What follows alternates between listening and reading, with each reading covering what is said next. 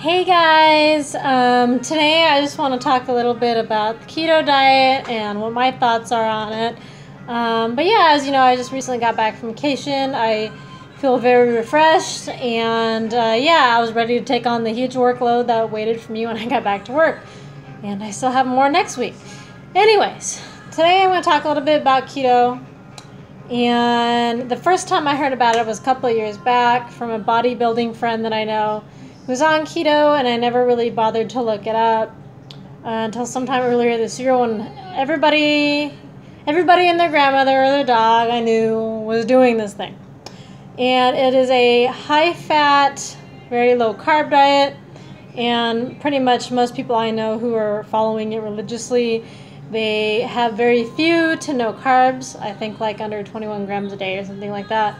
And pretty much any sort of grain or fruit is eliminated from that diet.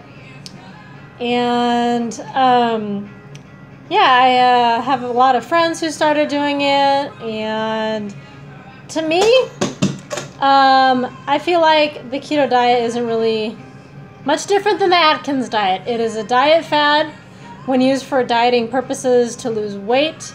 I've done a lot of research on it, reading all kinds of different articles, and initially, when the diet first started becoming a huge deal, there's all kinds of this positive research about it. I was really looking through everything I can find. And so basically, from what I understand, when you go super low carbs, your body switches from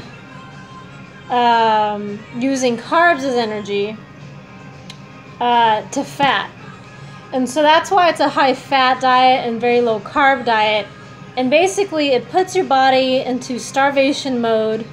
And so that's why people drop a lot of weight very quickly. And when you think about it, it's not healthy at all. And just recently there have been a lot of articles surfacing for people who are using this as a lifestyle diet that it's actually not that healthy. I know that medically it makes sense for those who are very obese and people who need to drop a lot of weight quickly. It's very beneficial for that. But originally, the keto diet started off being used to treat people with, I believe, epilepsy and seizures and whatnot, I think especially in children. So it was formulated back in the early 1900s. But very recently, a lot of people are using it as a way to lose weight. And why that's a problem is that when you think about it, it's not really that much different than any other fad diet. It's really not, because if you're not doing this for a medical problem or for medical reasons, what's going to happen to you when you lose that weight? What's going to happen to you when you go back to normal way eating? You're going to gain that weight back and then some. And it's also a diet that you really should, number one, talk to your doctor about. And you should also be monitored by a doctor, because it is extremely restrictive. I totally support the paleo diet, because at least that will include fruit and things like that. So like it's otherwise known as the caveman diet, so it's a little bit less restrictive. It's not so severely restrictive, because really, for most of us, who can go without eating fruit or dessert or any sort of grain for life? Nobody. So yeah, unless you are doing this for a medical reason, you're not going to stick to it. And any diet that you start should be a lifestyle change, because that's what's going to get you those results. That's what's going to keep you those results. Keep getting you those results. So that is kind of how I feel about the keto diet. I mean, I know that there's medical reasons people do it, but I'm so sick of hearing about people who are doing it just to lose weight. And I understand if you are obese and your doctor has you doing this diet because, you know, for you really need to lose those pounds quick. I totally get that. But for the average person who needs to lose 20, 30, 40, 50 pounds, it doesn't make sense. just need to exercise and you need to have a balanced diet. You need to be eliminating those processed foods, because those are the things that are going to put the weight on. Those sodas, those cakes, cookies, McDonald's, whatever it is. Those are the things that are going to pack on the pounds, as well as portion sizes and whatnot. Stuff like that. And when you put your body into such a state, like starvation mode, not very healthy. So that's why I say you really should talk to your doctor about it. It really should be monitored by a doctor.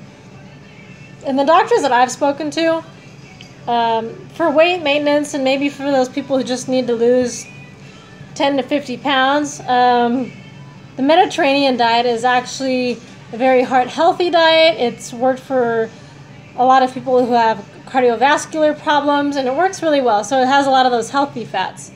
And another thing that I see people doing with the ketogenic diet is that they are binging on bacon, and bacon in moderation is fine.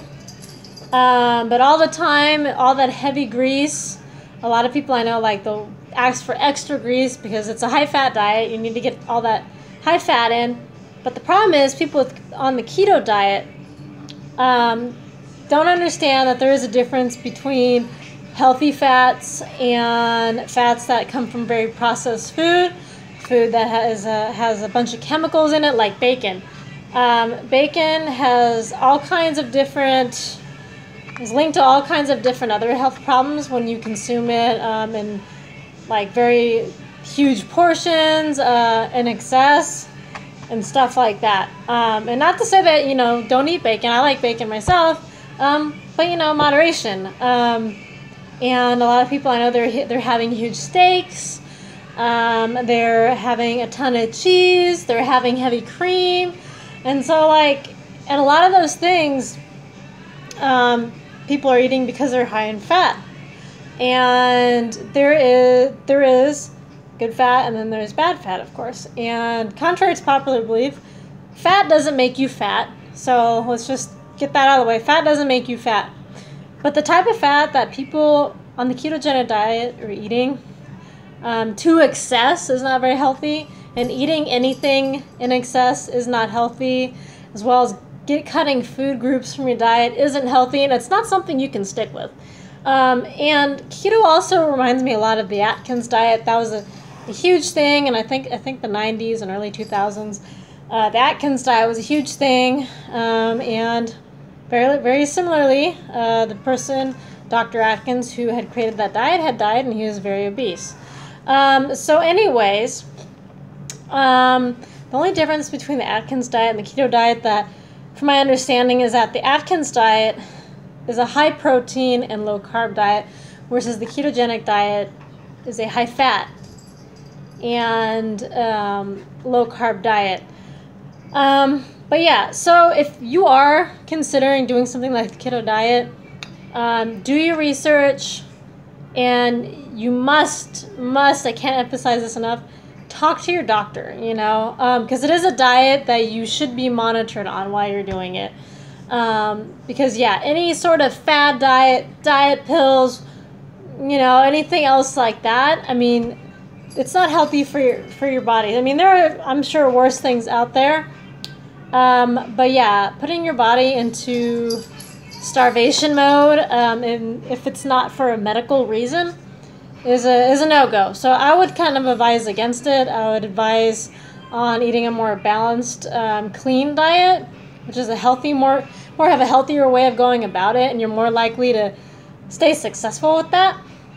So yeah, there is that. I think that's pretty much all I have to say about it. I just decided I want to make a video about it because everybody that I know is doing it, and being a health and fitness coach, I'm not a nutritionist, but it bothers me.